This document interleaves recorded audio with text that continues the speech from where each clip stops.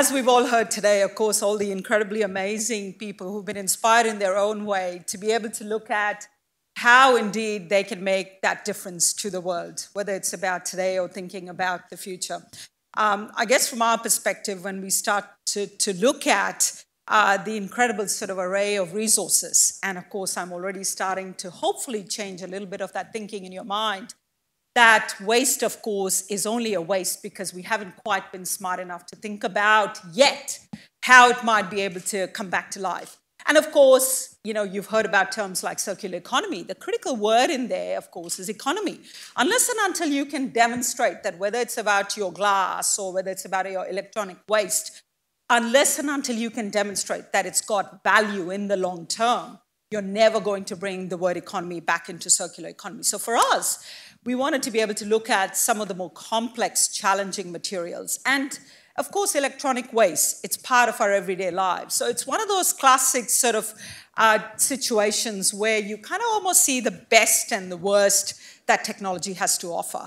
What we mean in that way is that the best thing is it's done amazing things for all of us on this planet. But as this video is actually showing you, there are many, many parts in the world that we see, whether it's about places like India or Africa.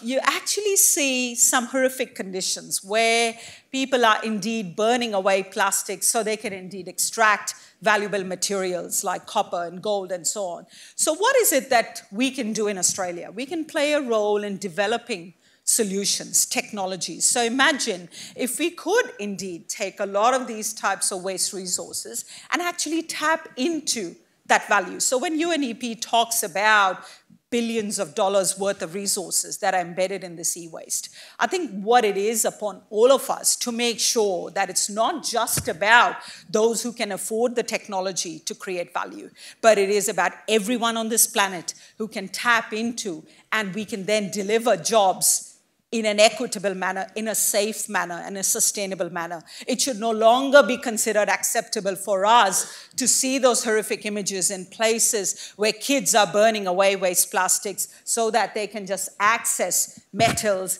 and that then becomes a form of livelihood. So I think we need to be able to rethink how we're going to shift those dynamics. Well, how do we actually do that? You know, we can't actually say, well, you know what, they should stop doing that. That's not the answer. The answer is really to be able to say, if electronics and devices, our phones, and we've heard about how many, many countries have gone right past landlines and moved into mobile phones, for example, if these technologies are making this planet a better place for everyone, then let's also use the end-of-life waste materials. And I wanted to be able to, of course, address that point. How do you actually deliver equitable jobs? How do you actually have decentralized manufacturing from waste resources? Because, of course, it sounds very contradictory. Waste materials, contaminated streams, and so on, and making value-added materials and products so that everybody can be part of a global supply chain.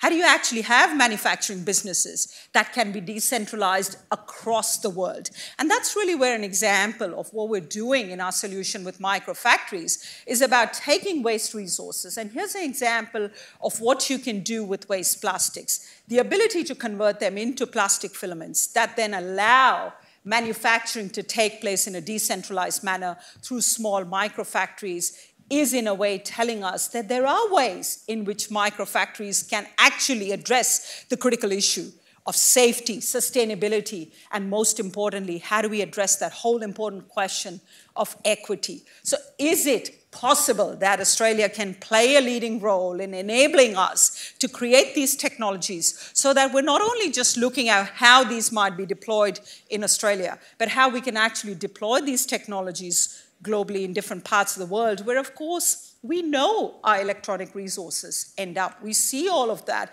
information on media.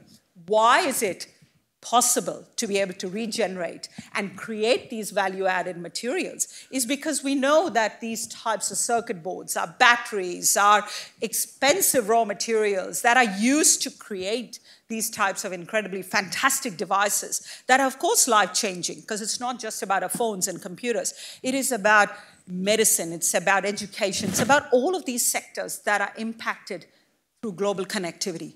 So the question is, can we actually tap into these types of end-of-life products in a way that it is possible for every community across the world, whether you're in a remote community in Australia or whether you're in a developing region anywhere in the world? Is it really possible? And that's really the answer that we are creating through microfactories, that it should be possible to create highly valuable metal alloys or highly valuable plastic and ceramic and all of these incredibly fabulous materials that, of course, we know are so important in what we want to achieve. So how do we actually do that?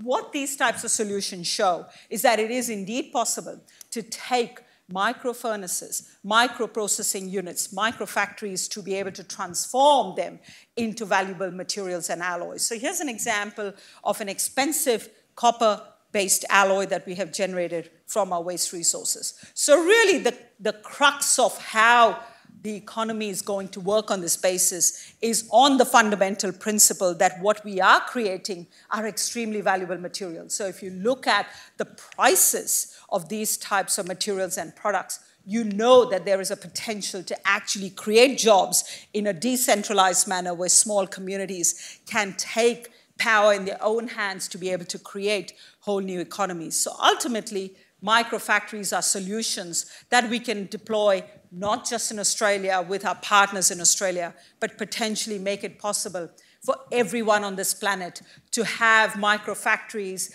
and create jobs, create safe environments for everyone to work and thrive and create ultimately an equitable place for everyone. Thank you.